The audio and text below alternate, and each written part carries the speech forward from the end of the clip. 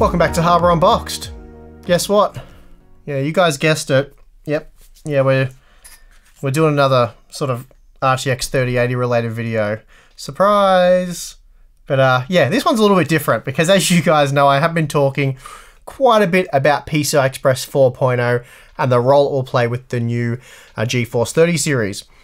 I suspected there might be a small performance advantage with higher end parts such as the RTX, well, 3080 and 3090 when using PCI Express 4.0 over 3.0.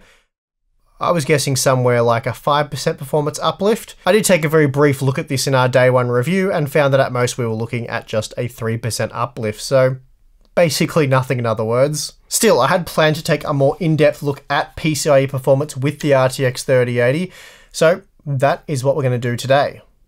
But before we get to all the benchmarks, today's video sponsor is MSI and their award-winning B550 Gaming Edge Wi-Fi motherboard, the ultimate companion for the latest AMD Ryzen processors. It comes equipped with Wi-Fi 6, lightning-fast PCIe Gen 4, 2.5 gigabits per second networking, and outstanding VRM performance. This really is a board that does it all. When paired with the 8-core, 16-thread AMD Ryzen 7 3700X processor, you've got yourself a formidable system for gaming, content creation, and productivity. So no matter the task, MSI's B550 motherboards along with AMD's Ryzen processors have you covered. Enjoy more cores and more performance today via the links in the video description.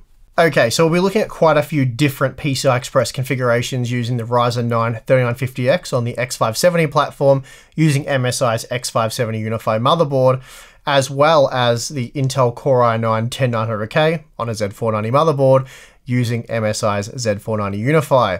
In both instances, we're using 32GB of DDR4 3200 CL14 memory, and the graphics card of choice is, of course, the RTX 3080, as you would have no doubt guessed by this point.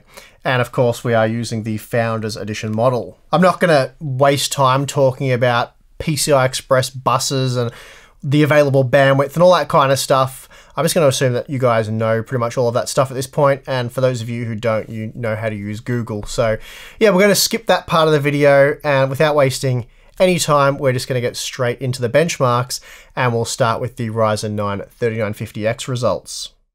Starting with Death Stranding, we see basically no difference in performance between PCIe 4.0 and 3.0 when running at full bandwidth in the x16 mode. Now, in the highly unlikely scenario that you're running at PCIe 3.0 x8 on an X570 or B550 motherboard, there is a performance hit, particularly to the 1% low performance, where we saw up to an 11% drop in frame rate at 1440p. Though typically we're looking at more like a 7% dip in performance. Moving on, here we see, despite being very visually impressive, Shadow of the Tomb Raider doesn't really eat up a lot of PCIe bandwidth, and as a result we see basically no change in performance, even when going from PCIe 3.0 x8 bandwidth right up to PCIe 4.0 x16 bandwidth.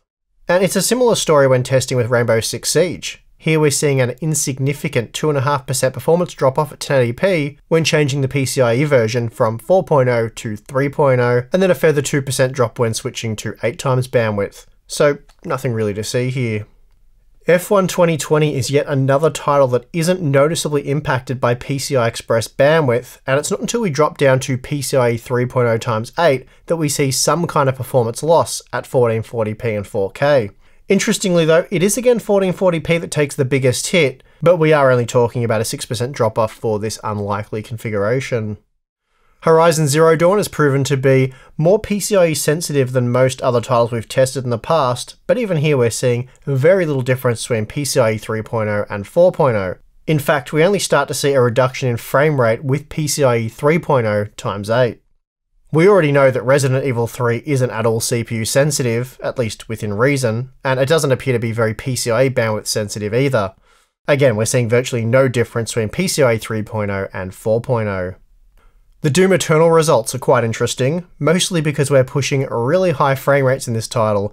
You'll often see the biggest performance differences when it comes to PCIe performance at higher frame rates, and this is because bus transfers are fairly consistent per frame regardless of the resolution, meaning that the frame rate is the primary driver of PCIe bandwidth. Now, we're seeing that the threshold for PCIe 3.0 x8 in this title appears to be just over 300 FPS, while x16 will allow for almost 360 FPS, and PCIe 4.0x16 doesn't really limit the 3950X, allowing for 368 FPS on average.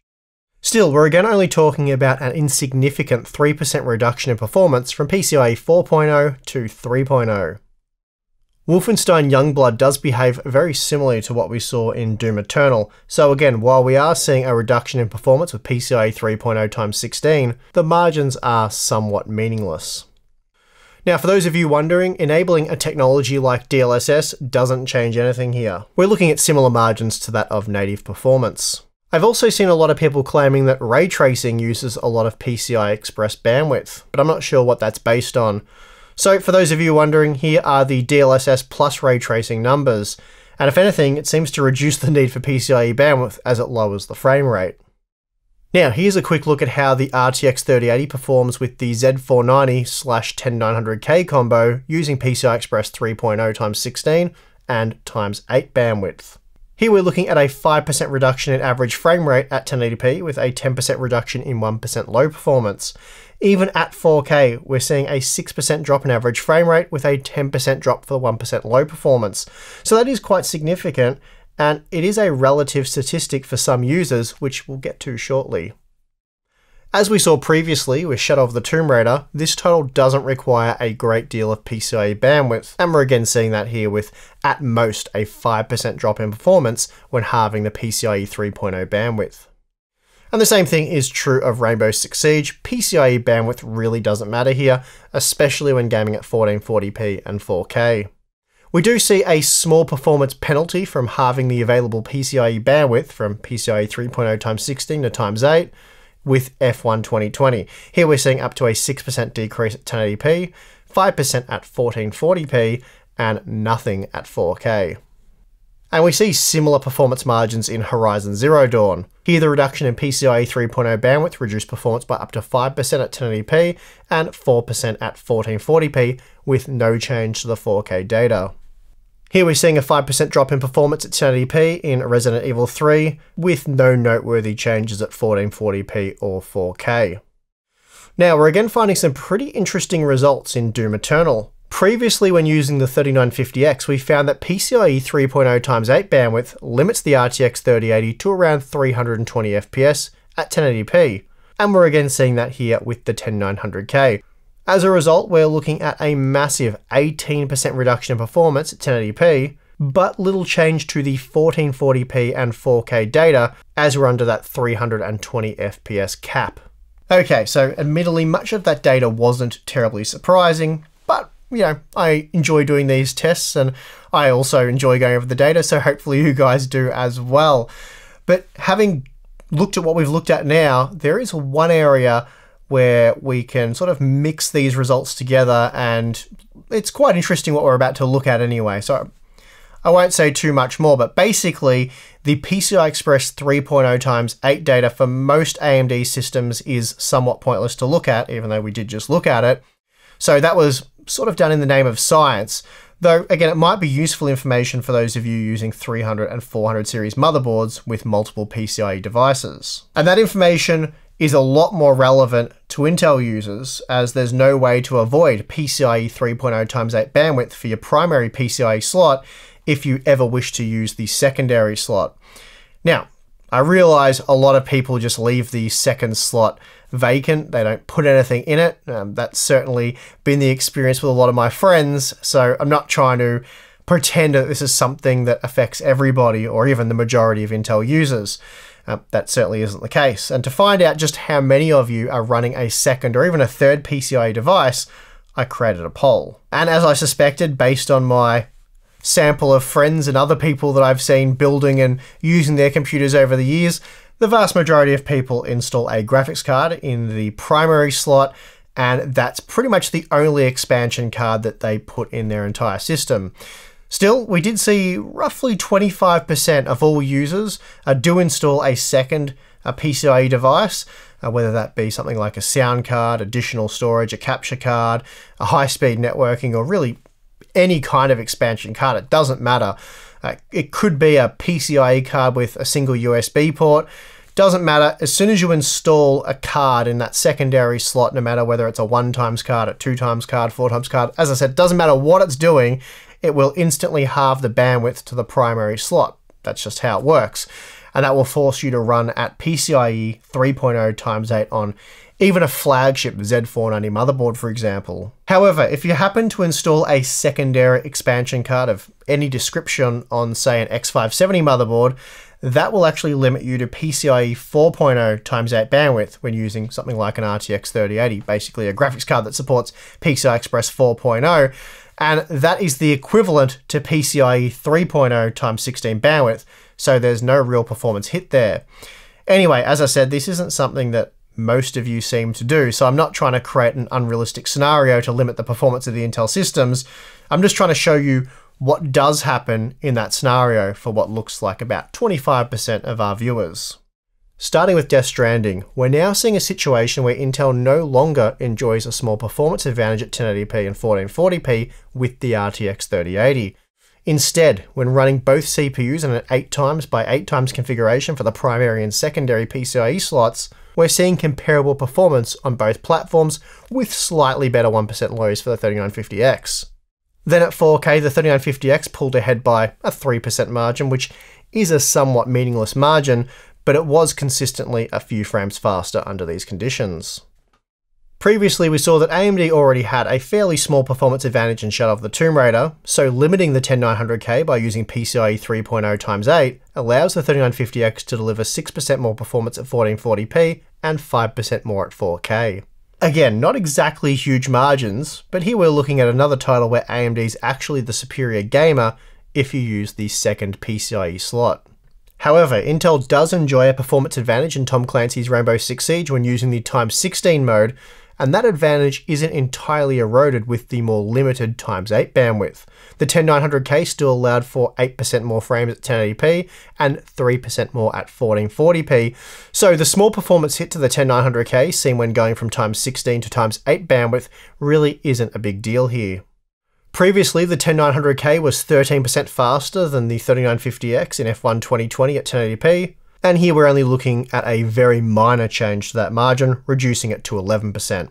That said, the margin is now entirely eliminated at 1440p and 4K, and if anything, AMD now has a very small performance advantage here, though it's so small it is hardly worth noting.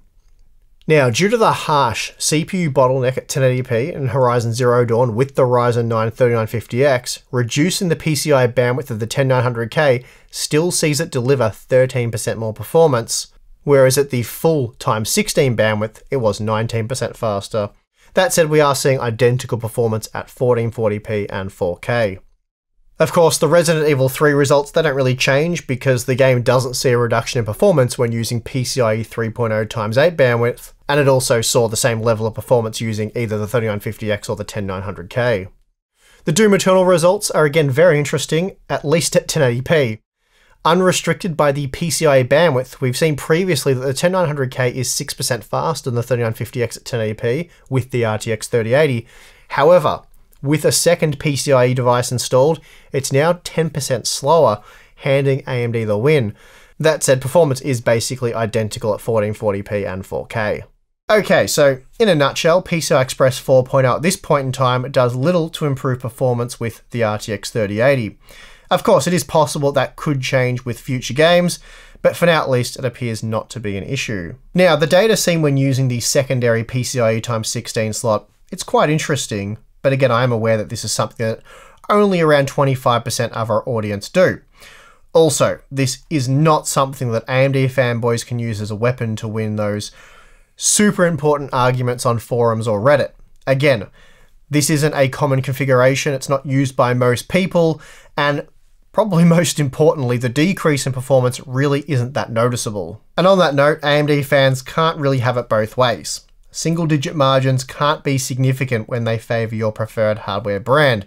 And it's even questionable as to how relevant the 11% win for the 3950X was in Doom Eternal at 1080p, as we're talking about 321 FPS versus 357 FPS. All that said, it is worth noting that when using the secondary PCIe slot, the PCIe 4.0 enabled 3950X was almost always as fast or faster than the 10900K, albeit by a rather insignificant margin.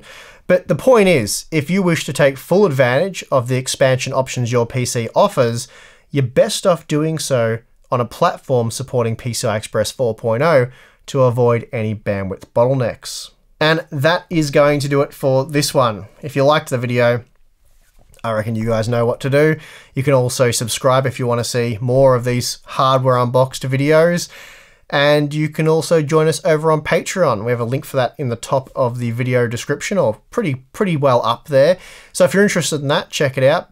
It'll give you access to our exclusive Discord server, the Hardware Unboxed server, or community hangout and chat. Tim and myself are often in there.